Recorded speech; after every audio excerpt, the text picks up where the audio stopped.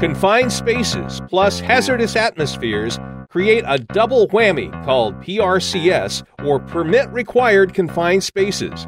Portable gas monitors are designed just for them. Let's look into them next.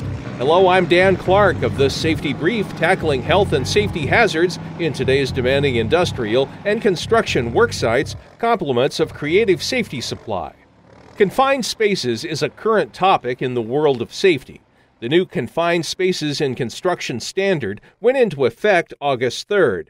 OSHA delayed full enforcement for residential construction again, now a second time, until January 8, 2016.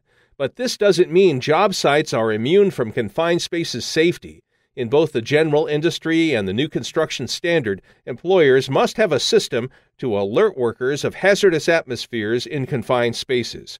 You want a portable gas monitor in these permit-required confined spaces.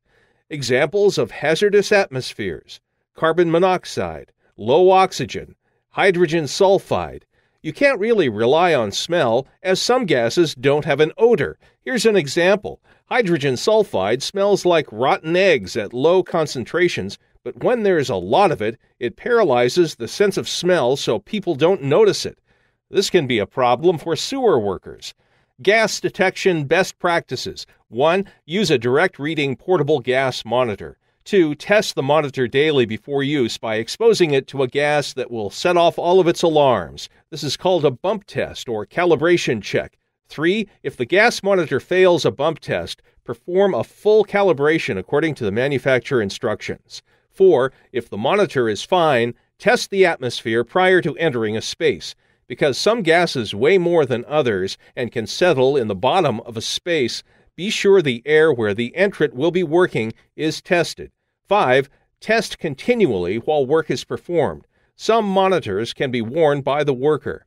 6. When the space is vacated, perform a re-entry test before entering again. And finally, don't forget the basics of confined spaces. Companies must have plans for confined space entry, and 3 people must be involved. 1. The entrant, the person who performs the work.